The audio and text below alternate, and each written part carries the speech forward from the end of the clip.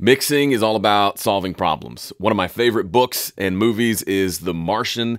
There's a line at the end that says, if you solve enough problems, you get to come home. So if that works for an astronaut stranded on a planet 15 light minutes away, it can probably work for us in our mixes too. So especially when it comes to mixing vocals, a lot of folks have trouble getting the EQ right.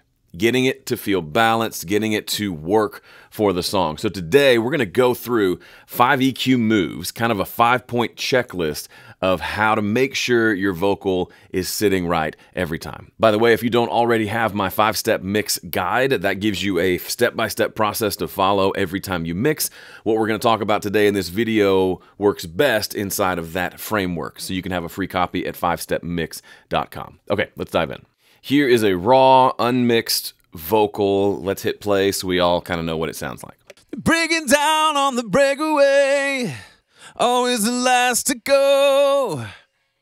The takeaway is it's over, and I'm the last to know. So I'm going to use a really helpful tool. If you have one of these, this is a multi-band compressor. In Studio One, it's called Multi-Band Dynamics. But I'm actually not using it for any compression. I'm just using it to help me isolate different ranges of frequencies. If we zoom in here, you can see that there are 5 bands or groups of frequencies, and each of these has its own solo button. So we can quickly listen to what each band sounds like on a vocal or really any other instrument. So listening to that vocal, what do you hear? How do you know which frequencies are problematic? We're going to go through these 5 ranges and talk about what the problems could be there and how to listen for them. So the first is this low frequency range. This one isn't terribly important. If we solo this and listen, we're not going to hear much of anything.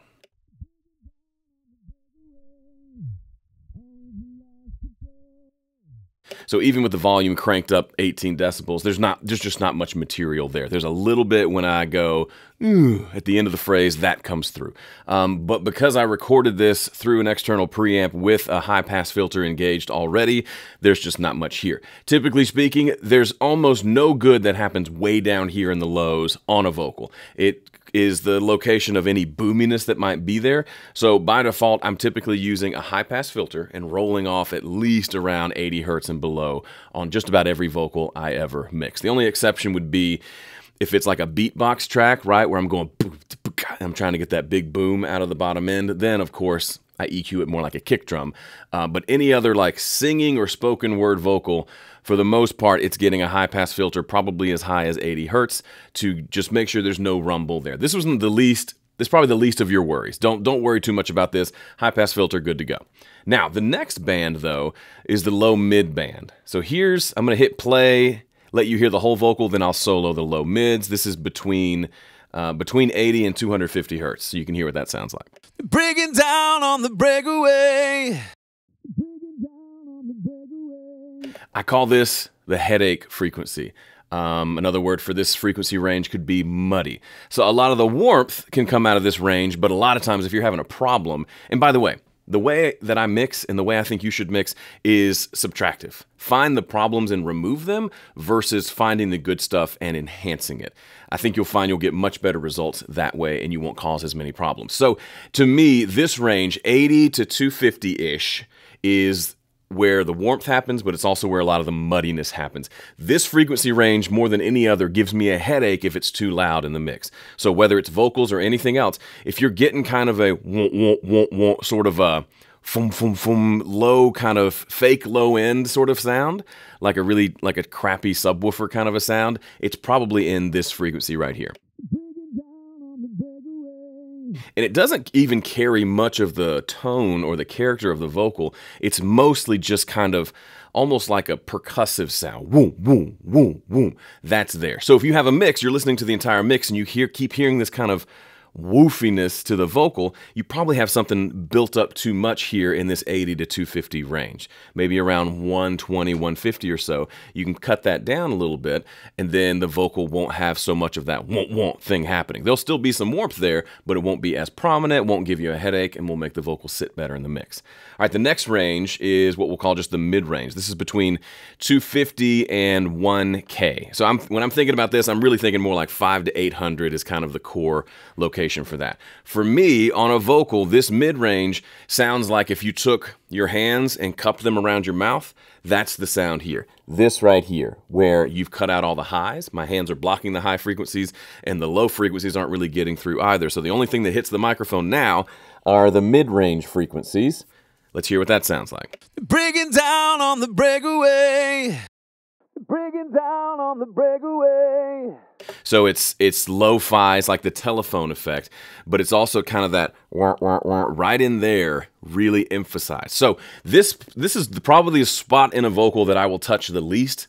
Like if you go and look at my last 20 vocal mixes, I probably didn't do a lot in this range, because typically it's fine. But occasionally, if I'm feeling like that vocal just sounds, it kind of sounds like the predominant frequency I'm hearing on top of the mix is these frequencies, then I will go in and pull down the mid-range. So there's kind of a hollowness that can be there. If it sounds like your hands are over your mouth, go find the mid-range and pull them down a little bit. Next is the upper mids. This is where I probably spend most of my time on vocals. Between 1 and 5K, that's the source of a lot of nasally sounds, also a little bit of sibilance, but mainly it's the E sound. So in English, we say E a lot. And we also, a lot of people tend to sing pretty nasally sounding, so that combination means that this frequency range can jump out quite a bit. It's a harsher frequency range. It can be super annoying, but let's take a listen. Breaking down on the breakaway. Breaking down on the breakaway. So it just has that ringy problem. So now we know in this range, and it's usually for me around 2 to 3K is where really the annoying parts. It can change. Every vocalist will be different, right? Because everybody's resonant frequencies in their skull are different. But somewhere in this 1 to 5K range, if you have a vocal that's going every time they sing the word me, or that breaking, I'm singing it loudly and high. So breaking down has that sort of a frequency that comes through. Breaking down. If that's coming through too much, that E vowel sound, then go in and find that frequency and pull it down a little bit. You can do that with either just a regular notch EQ or even dynamic EQ if you want to get fancy, but that will make the vocal sound smoother. Without that, the vocal sounds harsh, or at least it just sounds too loud on certain words and certain syllables and can be really annoying. Thankfully, when you go pull out a narrow group of frequencies on a vocal, it typically doesn't affect the rest of the vocal very much at all. So you can be pretty aggressive with it. It'll take care of the that's there, and then you're left with just a nice, smooth vocal. And then finally, the high frequencies. The high frequencies are obviously where a lot of the air is, the breathiness of a vocal, the bright top end. So here's what that sounds like. Breaking down on the breakaway. It's also where the sibilance lives. So the S's and the T's, 5K and up, 6, 7K and up, that's where that is. The main problem people make here is the mistake they make is they like the sound of boosting those highs, and they just boost the crap out of them. And it's typically, it sounds pretty unnatural and it's hard on the ears. But if you want a little bit of air, a little boost up here can work wonders after you've done some cuts elsewhere. A lot of times when you cut, let's say, the high mids and the low mids to kind of smooth that out, the high frequencies tend to just take care of themselves, especially after you add things like compression, which will bring them out a little bit more. But if you have something that's just doesn't have a lot of breath to it, but you wish it would, this would be where I would look. Also, if you have something that's just incredibly harsh for some reason, maybe the way they say their S's and SH's, just the way their teeth are, right? It just comes out really loud, then maybe this is a spot where we come and do some EQ. So that's your checklist. When you hear a vocal and you say it's not right yet, figure out where the most prominent problem is. Which of these boxes does it fall into, and then go fix that. And then zoom back out, listen again, and fix any other problems that come up. The key here is we don't want to get rid of any of these frequency ranges, maybe the lows on a vocal, but the other four, we're not trying to get rid of them entirely, it's just they're out of balance. one of them's being selfish, we need to pull it back down and say, hey, you need to be roughly the same as everybody else. That's the goal here.